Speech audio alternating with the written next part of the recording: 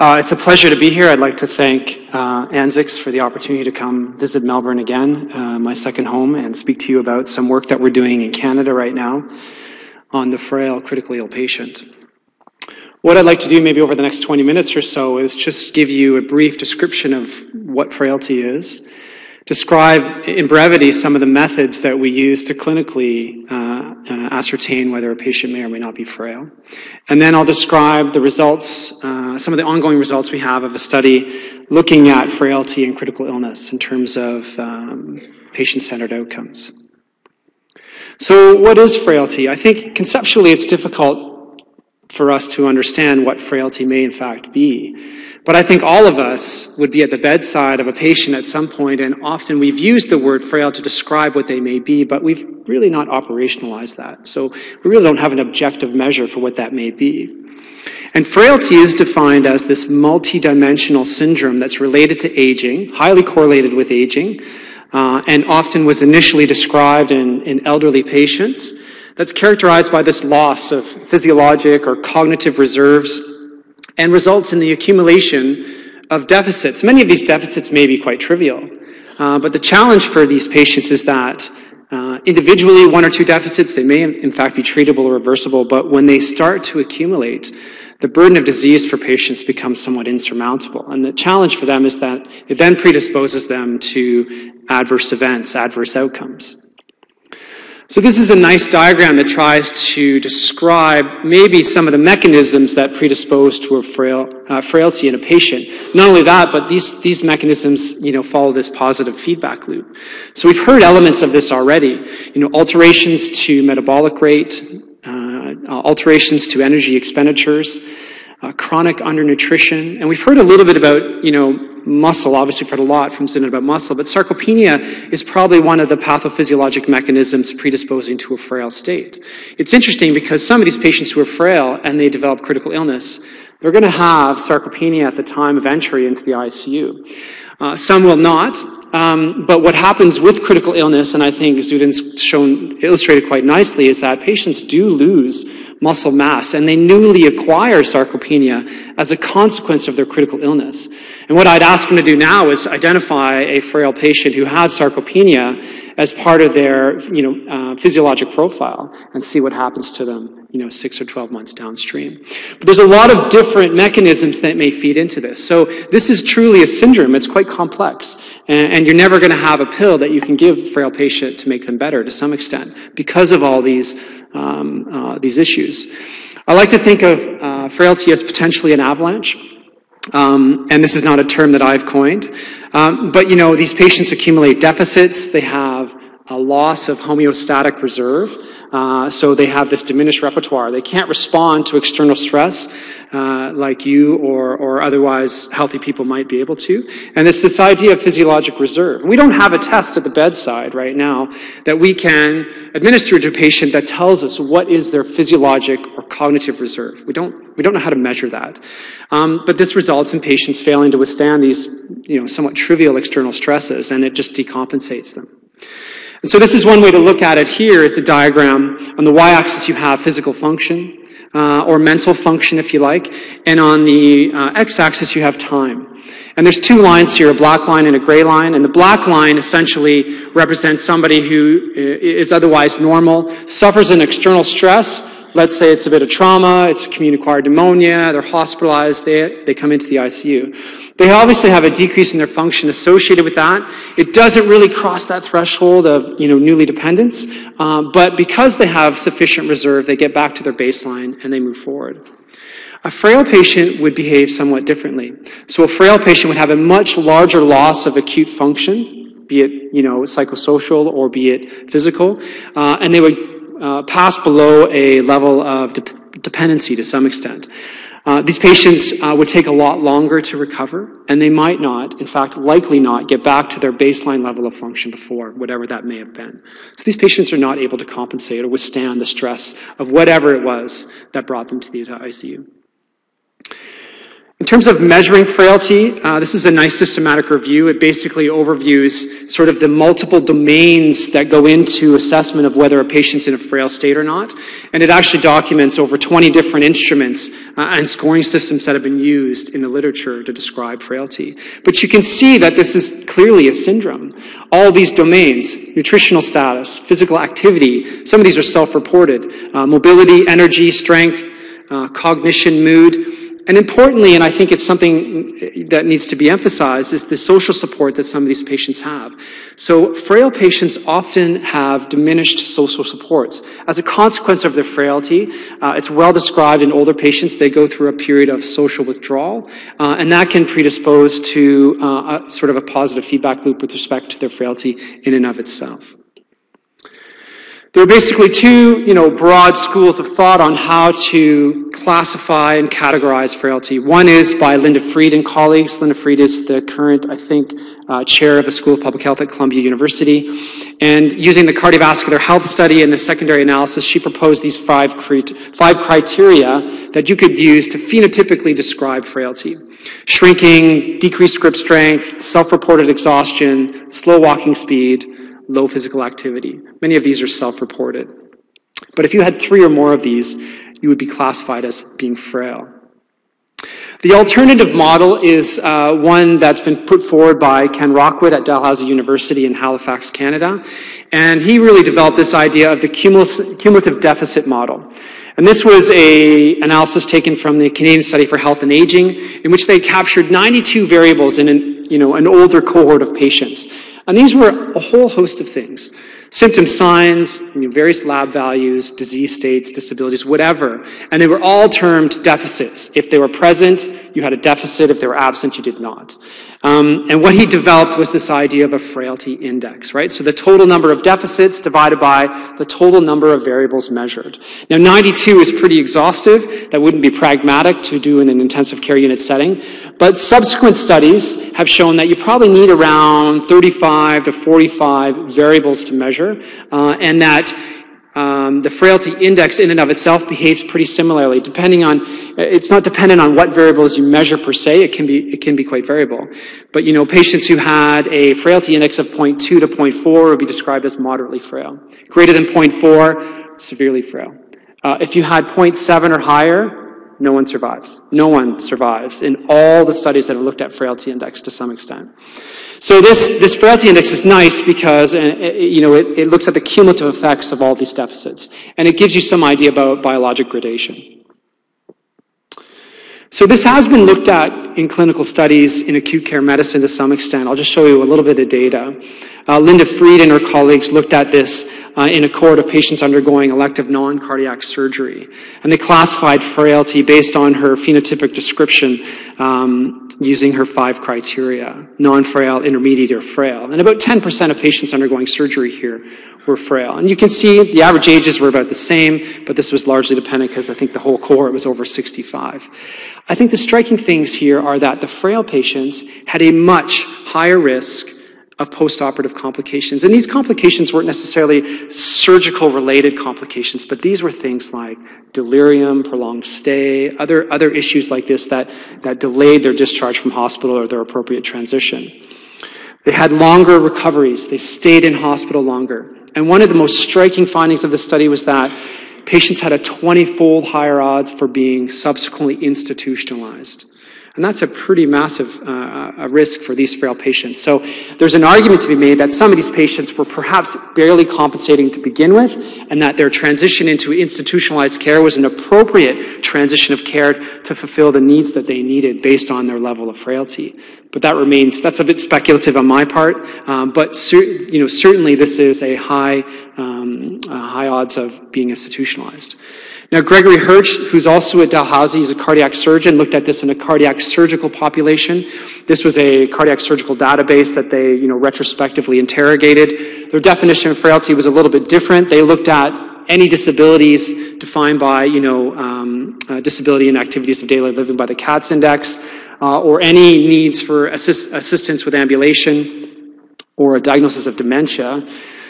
Interestingly enough, thankfully it was a small cohort of patients who were demented getting cardiac surgery in Halifax. But nonetheless, if if you look at this study here, those that were classified as frail, it's quite striking to see the post-operative care that they required. They were more likely to be transfused, more likely to be diagnosed with low cardiac output syndrome. They had a higher risk of sepsis. They had a higher risk of pneumonia. Their delirium rates were higher. They had higher rates of needing prolonged mechanical ventilation after surgery to presumably repair and recover. But similarly to the study that Linda Fried published, here you see that their in-hospital mortality and their long-term mortality, that was at 12 months, was higher. But look at the institutionalization, a 6.3-fold higher odds of being institutionalized after their surgery.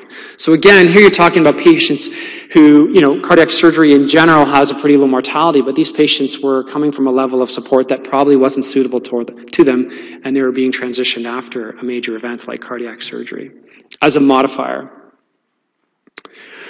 We haven't really operationalized frailty and critical illness. There have been studies that have tried to look at surrogate measures, if you like, to try to get an understanding about whether frailty, and not terming it frailty then, how that impacts clinical course and outcomes. This is a study done by a colleague of mine in Edmonton, Canada, named Wendy Sliegel, and this was a prospective population cohort of patients who were admitted to ICU with severe community-acquired pneumonia.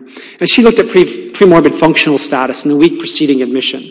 And patients were classified as being completely independent, limited mobility, so largely dependent on, a walker or something to help with ambulation, or completely dependent and largely bedridden for the majority of their day. And they looked at outcome. And I think this reaffirms our bias about some of these patients to some extent. But basically, mortality was only evident in those that were completely dependent. These patients had a 5.3 higher hazards of death in the short term and longer long-term mortality. Not surprising. And you can see on the curves that largely occurred in the first 30 days, that huge separation in survival. So this is probably a surrogate, if you like, for a frail state. It's probable that these patients who were dependent for their care had some element of frailty. Similarly, Matthew Baldwin at Columbia University is very interested in frailty, and he has been working on a number of different avenues to try to understand the interaction between frailty and critical illness. And he published this study, which was basically largely based on administrative claims for Medicare data in patients greater than 65, looking at trying to derive and validate a 6-month mortality prediction for those that ultimately survive ICU. And he didn't have a measure of frailty for this study, but he used some surrogates for either frailty or disability. So age, admission to or from a skilled nursing facility, and how long patients stayed in hospital. You can see some of his data here, and these are an older cohort of patients without question. Most of these patients were at home before they came to ICU, but you can see that less than half of them actually were discharged home after. And the patients who were discharged to a skilled nursing facility had a much higher mortality. But when he looked at a multivariate model trying to characterize those factors that were most associated with mortality at 6 months after ICU amongst survivors, a few things came out that were quite interesting. So older age, of course. Longer lengths of stay in hospital, again, perhaps a surrogate for frailty in that you need a lot longer to recover from your illness. Admitted from or discharged to a skilled nursing facility also seem to be independently predictive of 6-month mortality. Burden of comorbidities, prolonged mechanical ventilation, along with the need for tracheostomy seem to be predictive. And what's unique about this study is that he actually included a line on DNR status. So this is something novel that we haven't seen put into a lot of studies to some extent, but patient preferences for escalation of support to be readmitted to the intensive care unit. You can see this was a powerful predictor of whether you'd be dead or alive at 6 months, as you would expect. So what was interesting is that when you look at these surrogate parameters, if you like, of frailty, basically this represented the independent percent contributions to his overall model. These surrogate parameters represented about 35% of the model. So frailty, if you like, seems to be important to predict, post-ICU survivorship issues like survival. So to be honest, we in my institution, especially with one of my colleagues, Rob McDermott, we sort of, on ward rounds one day, asked ourselves this very question: what is frailty in the ICU? What does it mean? How do you measure it? Is it relevant? Should we do anything about it? And really, that was the sort of inspiration for a small pilot study that largely grew from that. So we've developed a bit of a program of research now developed around understanding frailty and its interaction in critical illness. So our initial study was a prospective cohort study at 2 academic and 4 community hospitals in Alberta, Canada. We enrolled patients who were aged 50 years or older to the study and expected to survive at least 24 hours. And the 50-year cutoff, some of my colleagues who are around 50 years of age were a little bit upset with me at the prospect of, including them in this frailty study. And I said to them, well, the prevalence of frailty in the population in general at age 50 is very, very low. But something makes you susceptible to developing critical illness. And we believe, and we hypothesized, and we're certainly looking at this now, that, frailty may be age-shifted amongst those that develop critical illness. So we wanted to capture a younger cohort of patients to determine what the prevalence was in them as well. All assessments occurred in the ICU after admission, so there was no triaging before admission, and that is one limitation we acknowledge of our study. All patients had, detailed medical record reviews and interviews with the surrogate decision makers, and we assessed their exposure, which was frailty, using the clinical frailty scale score developed by Ken Rockwood and colleagues. We had it assessed independently both by coordinators and by the treating clinicians as well, and we had pretty good correlation between scores between the almost 400 match pairs that we had. Our primary outcomes were death in hospital, and we looked at a number of secondary events like adverse events, long-term mortality, rehospitalization rates, and quality of life. We used 2 instruments for quality of life. We used the SF-12 and the EQ-5D. So this is the clinical frailty scale. Some of you may or may not have seen this. And what it is basically is informed subjectivity about where patients would stand on this scale of 1 to 8, if you like. And this is a bit of a modification from Ken Rockwood's original publication, modified by Ken Rockwood to add an additional level of frailty to this. So patients who are 1 to 3 in this score would largely be, hopefully like most of us here. 4 would be a patient who's a bit vulnerable. 5 would be the threshold for frailty, and between 5 and 8 there's different gradations of frailty. And then 9 is terminally ill, and we did not use this criteria in our study, but terminally ill patients may or may not be frail. So I think that's why it was acknowledged and recognized on this scale that they included that. We approached close to 2,200 patients, of which 1,400 were potentially eligible, and ultimately we were able to enroll 421, of which all had data available on vital status at 6 and 12 months after enrollment in the study. And what's interesting at least in the cohort we enrolled in the study, we found that about 1/3 of patients were indeed frail. They had a score of 5 or greater on the clinical frailty scale, and that's represented by green and blue here.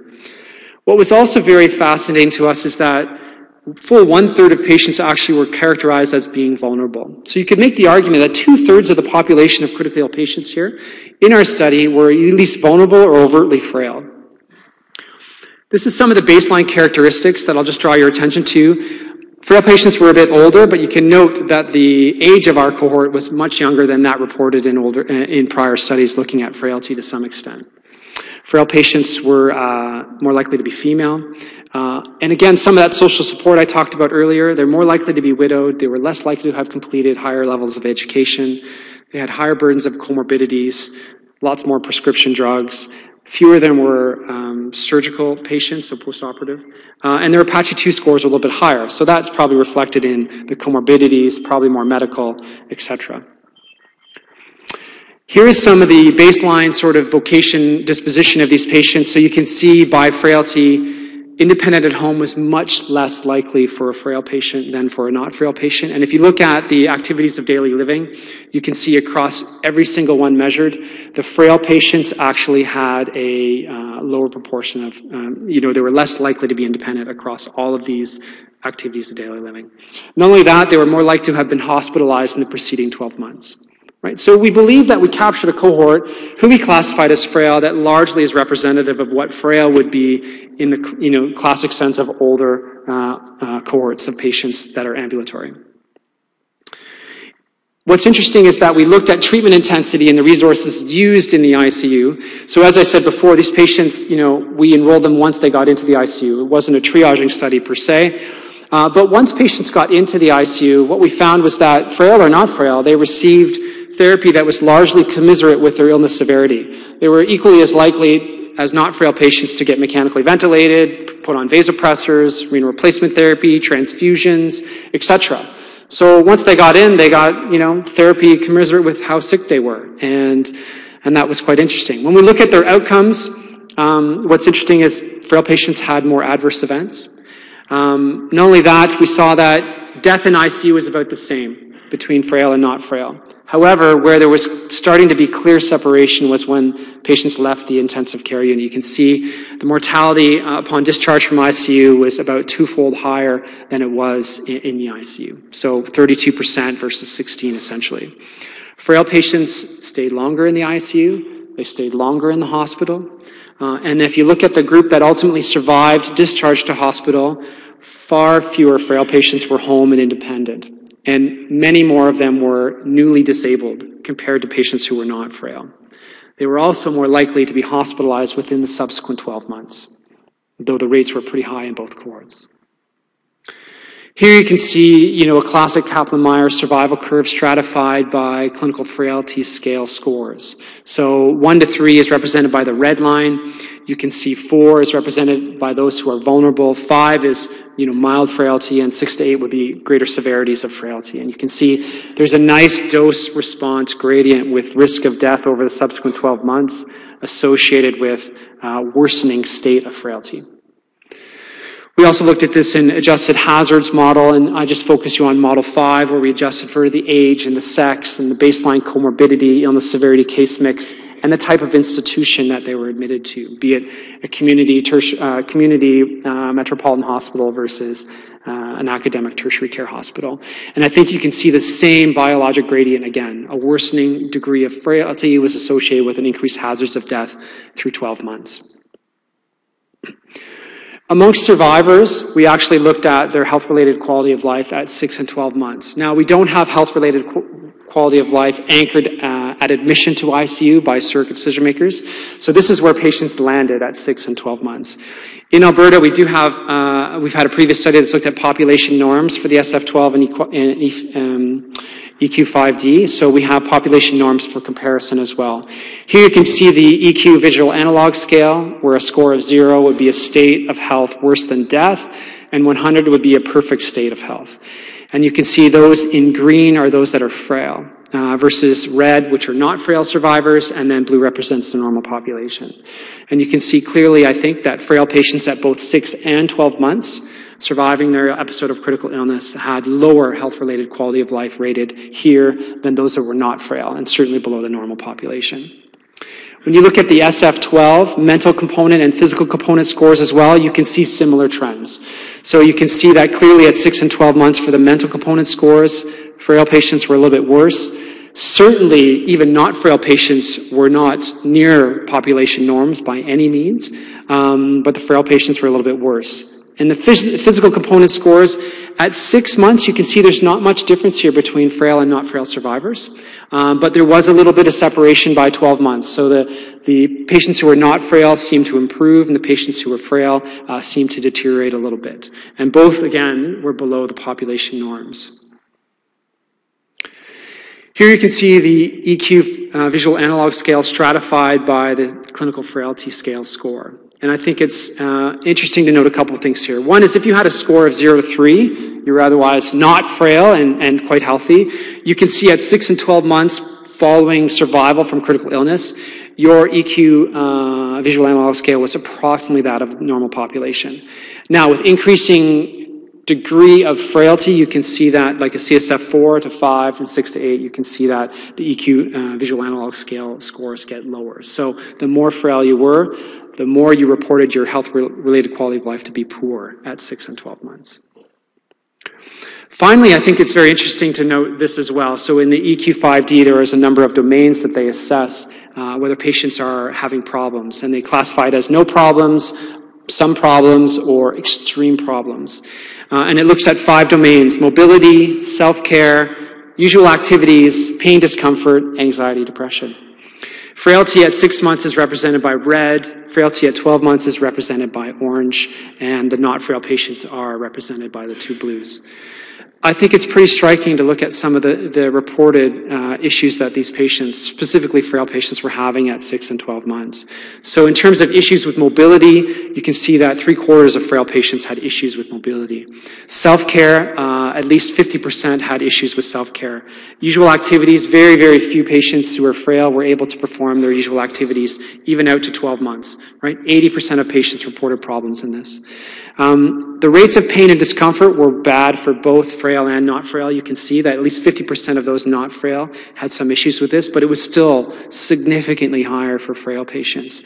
And worrisome as well is the issue around anxiety and depression. You can see that more than 50% of patients 12 months after survival from ICU had issues with anxiety and depression if you were frail. So for some perspective, what I've done here is created a table where at the very bottom you can see two rows. You can see the ICU survivors in our study who are not frail and the frail ICU survivors. And these are basically their EQ visual analog scale scores. And what I've done is I've shown some reported EQ visual analog scale scores for some common chronic diseases like stroke, diabetes, heart failure, end-stage kidney disease, and also some health-related quality of life reported for common ICU syndromes, such as acute lung injury, ARDS, general critical illness survivors, sepsis, or severe acute kidney injury supported by renal replacement therapy. And the striking thing I want to highlight is that the frail patients, the frail survivors, their scores were lower than all of these. Right? So I think, we are probably using this tool to identify a particularly vulnerable cohort of patients that if they survive, they're going to be struggling with a number of different issues. So what are the implications in terms of the knowledge that, maybe our study is starting to help create? Well, it is possible that we could use an assessment of frailty as part of our routine assessment of patients who are being referred for critical care services. It could help inform the triage decisions in terms of the suitability for patients for ICU admission. It could also perhaps better inform decision-making once patients are in the ICU, and certainly regarding the scope of support and this idea of time-limited trials, certainly regarding the overarching goals of care and what may be feasible, and importantly in terms of the post-ICU survivorship experience, which we've heard a little bit about here already today, but informing patients and families about how their critical illness will impact their health-related quality of life at 6 and 12 months, the prospect of new disabilities, the prospects of institutionalization, and the need for ongoing health services. I think probably even more important than that, or equally as important if you like, is the idea that we could use this knowledge about transitions of care. So if we're identifying a vulnerable cohort of patients because they're frail or vulnerable, these patients may have specialized needs during rehabilitation. In particular, in times of transition when they go from a pretty plush environment with lots of support and services like an intensive care unit to the ward, which there is obviously a step down to some extent in the amount of support they get on the regular wards. And similarly, there may be an opportunity here for us to recognize specialized needs among some of our patients when they're looking to transition out of hospital. This is probably a time in a critically ill patient who survive their episode of critical illness, we don't interact with them that often. But we could probably set in play mechanisms to identify their specialized needs and hopefully fulfill those. Finally, recognizing the vulnerability of frail patients to some extent, we can look at potentially innovative interventions, if you like. And we've heard about some of them already, and Zadun, talked about the exercise rehabilitation programs in ICU survivors, etc. But in the context of frailty, we could focus on maximizing physical recovery, in particular minimizing the disabilities, the high rates of disabilities that these patients acquire as a consequence of their critical illness. Importantly, though, and not to sort of overlook this, I think there needs to be a greater focus on the cognitive, psychosocial, and emotional recovery of some of these patients, given the high rates of anxiety and depression reported.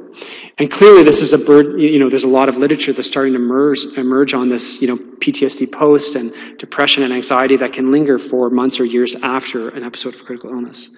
And finally, there might be some role here for us to identify these patients who we anticipate are going to be a prolonged and complicated recovery, to be able to focus on the caregiver burden that may be experienced by patients' families.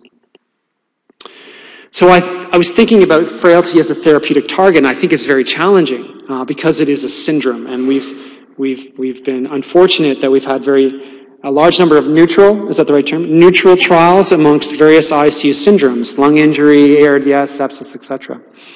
But if you look at the literature in terms of geriatric interventions for frail patients who are ambulatory in the geriatric setting, this is the sort of classification of domains that come out, right? Cognitive stimulation, exercise training, nutritional supplementation, pharmacologic agents, multimodal interventions, right, and home-based interventions. This is what's being done for frail patients in the community. So how do we translate that perhaps into an ICU setting?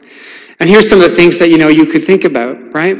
We are already starting to see some data about early awakening from sedation, mechanisms to prevent delirium, cognitive stimulation. I don't know how many people allow their patients to do Sudokus and whatnot in the ICU. I mean, things like this, who knows?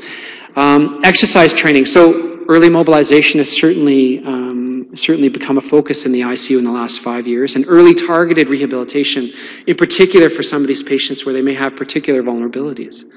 Nutritional supplementation, I'm not even going to open that box, but it's been discussed already. Pharmacologic agents, I think the harm that we probably cause is by giving too much to some extent. So minimizing or avoiding unnecessary medications to some extent may help facilitate that. And then, occasionally I come on in the ICU and there's been long stay patients and they have a testosterone patch and they're getting some Ritalin. I'm not really sure what the roles of those things are, but they're done occasionally. And then multimodal interventions. Well, there are a lot of opportunities for this, but one of the things that I think needs to happen a priori is that it's probably going to have to be a focus in changing ICU culture about these patients and how we treat them across the board and all services provided. And then, home-based interventions, to me, the parallel is really how we transition these patients from the ICU to the ward, from the ward to the community. And these are things that, are potential targets.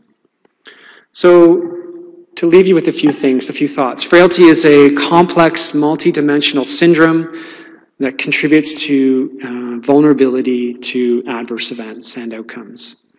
I believe we can measure it in the intensive care unit. It's associated with a higher risk of adverse events, death, and health services use. It is associated with lower reported quality of life, increased in new disabilities, and functional dependence.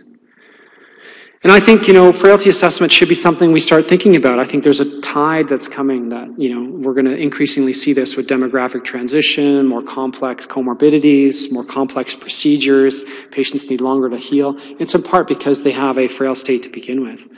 But I think, using a tool that identifies frailty, identifies a vulnerable population, I think it probably will better inform how we talk to patients and families about what they can expect with their care in the ICU, after the ICU, and whether we use it for appropriate resource utilization is a separate discussion.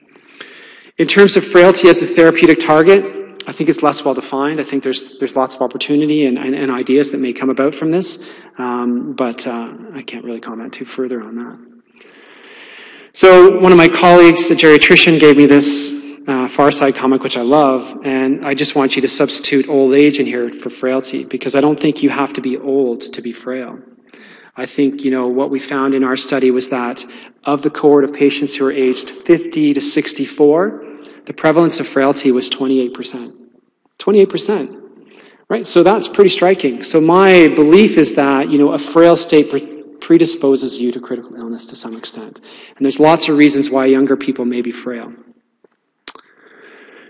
I'd like to thank the University Hospital Foundation and the Canadian Intensive Care Foundation and CIHR for helping fund this program, and acknowledge all my investigators and the huge team of coordinators that helped acquire all this data from across the province. And again, I'd like to thank ANZIX for the opportunity to speak to you.